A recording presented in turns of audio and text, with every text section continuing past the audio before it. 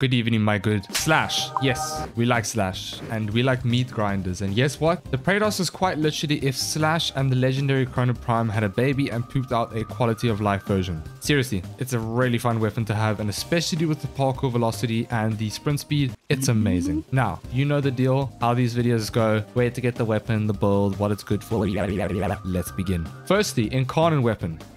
Painful grind, but worth it, I would say. That means Zaramon, Chrysalence, Cavalera, and that means evolutions. The first one is the Incarnon form, and for those of you that have never used an Incarnon weapon, for the Praedos, when you get to 5 times combo you heavy attack to activate your Incarnon form, which gives you extra range and attack speed, which is honestly huge. It's big damage because you attack faster and you have more range.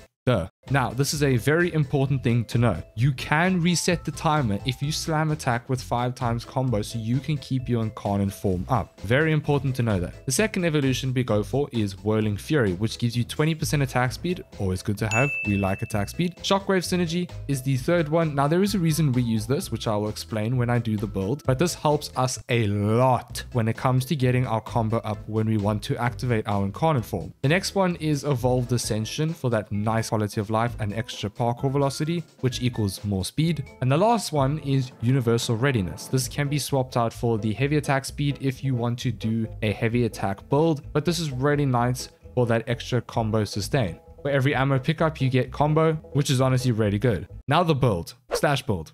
Yep, personally I really like Slash build, so here we go. Sovereign Outcast. Always, when it comes to TONFAS, always use Sovereign Outcast. Berserker Fury or Quickening, whichever one you want for attack speed. Weeping Wound, so you apply more status effects. Primed Reach for more range, because range equals more hitting, means more combo sustain, and so on.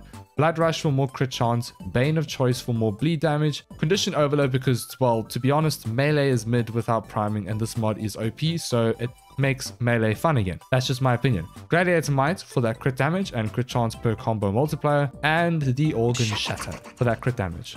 This build is pretty much just focused on applying a whole bunch of status effects, specifically Slash and Melting Grenier enemies. If you want to take on Corpus, just swap out one of the mods for Toxin. For the primer, we use the Epitaph. I would highly suggest getting yourself the Epitaph. Here is the build here. It's really great. Now, for those of you that don't like the priming playstyle and just want to use your melee, or you don't have a primer setup, then, my good tenor, here is the Viral Slash variant build, which is just designed for you to apply Viral and Slash and just hack your way through missions and not have to stress about it. Regarding the evolution Shockwave Synergy, the reason we run this is because your combo sustain with this evolution is super easy. Like, genuinely, it's a joke. So it's really nice to hop around and just slam attack a few groups of enemies, and there you go. You are 12 times combo really easily. You can also swap this out for the sprint speed if you don't want to do this, but it's really nice to have. The Praedos is just a better quality of life Chrono Prime, and if you're looking for an absolute meat grinder of a weapon, then the Praedos is for you. The parkour velocity, the speed is just mint.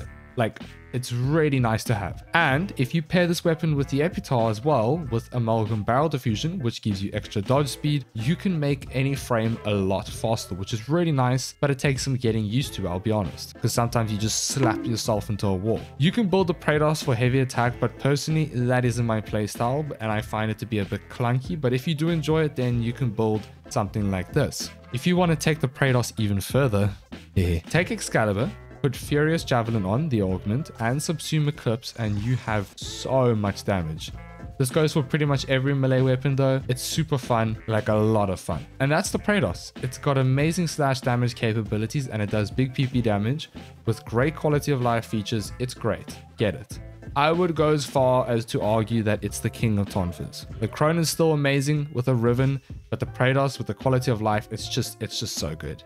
It's the king of TONFAS, in my honest opinion. Also, it's nice to have if you're wanting to speed up general frames. So even if you don't use the Praedos or melee at all, you can change the evolutions for the sprint speed and the parkour velocity. And then you can use the Epitaph with Amalgam Barrel Diffusion for the dodge speed and literally just make every frame have insane movement and a lot faster. It's almost like a great movement stat stick in a way. It's really great. That's it for the video. I hope you enjoyed it. I don't need to say more for the video. That's all you need to know. Don't forget to like and subscribe. It really helps me out. I'll see you on the next one.